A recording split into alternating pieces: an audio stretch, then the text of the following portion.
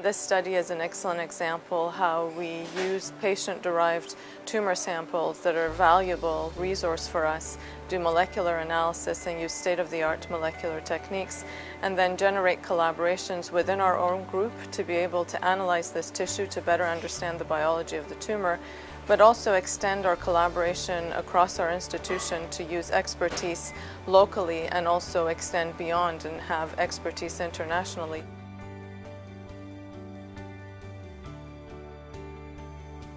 So our study is the first to provide a large-scale genomic landscape of schwannoma. So this allows us to now look at the individual mutations and alterations that a patient has.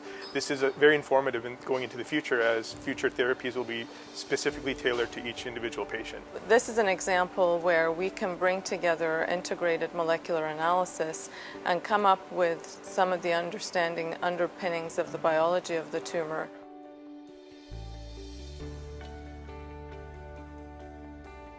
I think the impact is twofold. One is that this is the first study that's looked at the biology of schwannomas in a very comprehensive manner.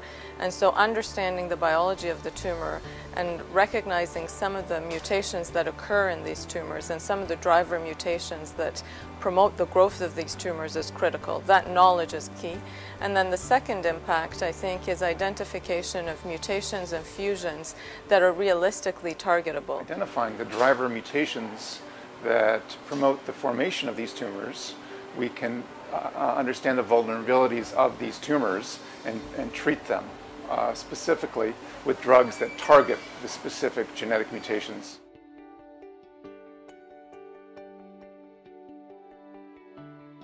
We believe that this novel gene fusion represents an Achilles heel for these tumors, such that treating this tumor-specific fusion would be expected to have very targeted effect against the tumor with very few side effects, since the fusion is only present in tumor cells and not in normal cells.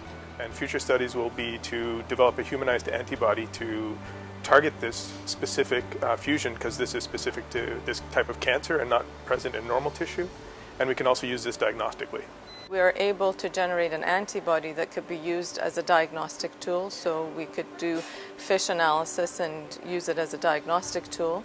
And then the second key next step is to actually create an antibody against the fusion that's humanized and can then be used and tested as a therapeutic strategy for schwannomas.